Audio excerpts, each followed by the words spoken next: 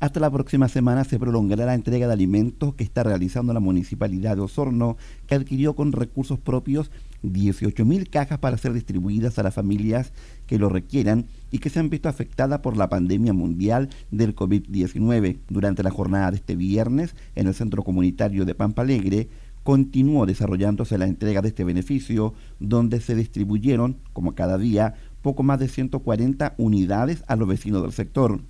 Sin duda que el agradecimiento de la comunidad ha sido latente, porque una ayuda como esta les permite alimentarse por algunos días en una situación de crisis, como lo indicó la señora María Luz, quien aseguró que todos los trámites lo hizo mediante el call center. Estos momentos que estamos pasando pero de mucha ayuda.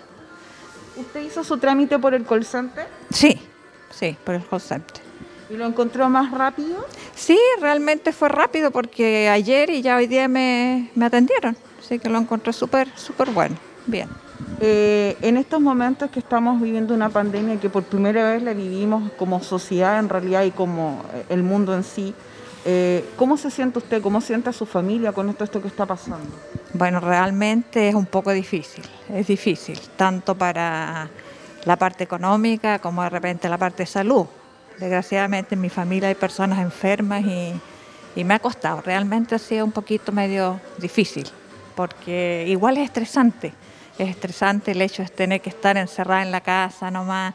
Si tú sales tienes que salir apurada y preocupada, asustada, porque realmente da susto, esto da susto. Hay gente que de repente no le toma la debida conciencia, pero realmente es preocupante. Dijo que les haría un llamado a las autoridades para que vayan en ayuda de los adultos mayores que viven fuera de la ciudad de Osorno y no saben cómo obtener algún beneficio. Decirle que hay gente de repente fuera de las ciudades. Justamente yo no alcancé a preguntarle a la niña, porque hay personas, adultos mayores, que viven fuera de Osorno y no saben cómo hacer esto, ¿ya?